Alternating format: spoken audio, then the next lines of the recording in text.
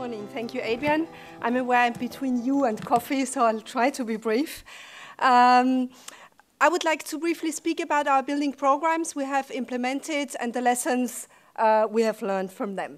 So the region is called Upper Austria, in the northern part of Austria, between Vienna and Salzburg, those who've been to Austria. My own organization is the Regional Energy Agency. We provide services to everyone basically who either produces energy or consumes it.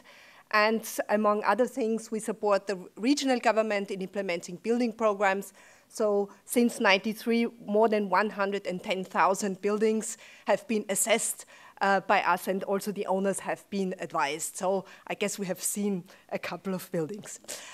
All that we do is based on our regional energy strategy. Long term is the key word here.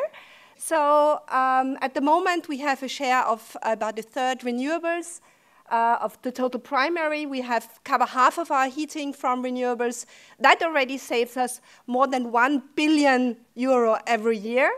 And in 2007, the regional government decided that by 2030, all our electricity and all our space heating will come from renewables.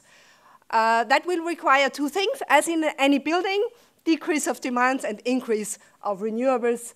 And this is what we have to do. The motivation to do that were coming actually only partly from climate protection, very much so from economic and social consideration. Easy to say, hard to do, like any big target. So what we try to use is what we call the carrots, the sticks, and the tambourines, especially in the building sector. Our donkey, it's like the good old building market, very resistant to change. So actually one incentive is usually not sufficient to make it change, to make it move. And I think this is one of the fundamental misunderstandings I often hear in these debates. Just having enough money, whoops, it will solve all our problems. I know that you in this room, you don't believe that, but the regulatory plus the tambourine, the information, the awareness raising, the training, the empowerment of the individual homeowners is at least as important. Austria has a very long tradition of housing programs since World War II. These are big programs that have fundamentally the objective to create housing. In the early 90s, we started introducing energy efficiency criteria, revolutionary. We were told this will stop the housing market to develop. Well, it didn't.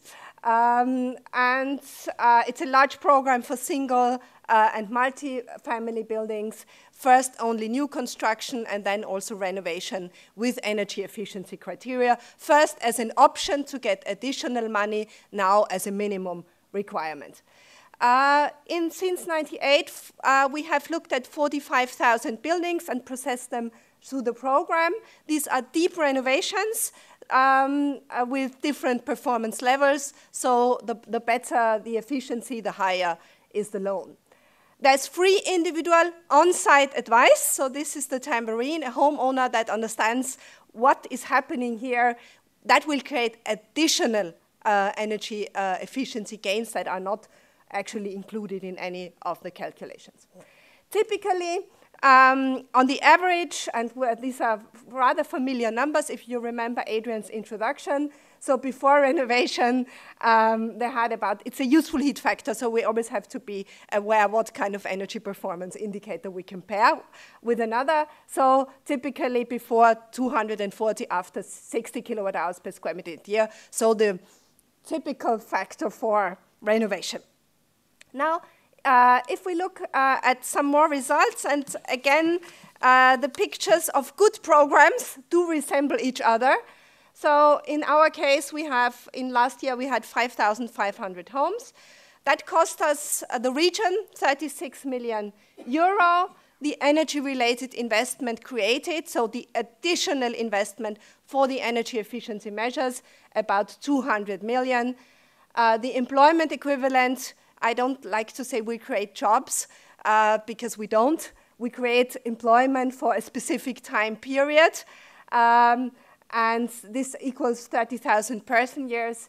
That creates tax. Obviously, at least minimum is at least the VAT, which is 400 million. However, I think part of that thinking got many countries in Europe into that crisis. So just to create jobs, I think we have moved away from justifying public expenditure. So we need more, and actually building renovation has that more. Some of it are the savings you can find below.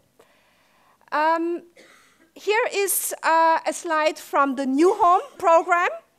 And this is, I think, very important. The red line is the requirement for, sorry, the green line is the requirement for the program, for the additional grant money. And you can see over the year how the requirements went down. There are some levels below which I didn't show for simplification reasons. And the legal requirement follow that curve, more or less in parallel, about 5 years later. So I think this is also super important, that there is a link. The funding program allows the market to learn, and then after some years, we can introduce this as a requirement. And you can see the red line going down. With the action plan for the EPBD, we already know, at least in Austria, what will be the legal thresholds until 2020, and it's good that we start discussing what is going to happen later. One word about ESCOs. Of course, we also did ESCO programs in the regional government buildings.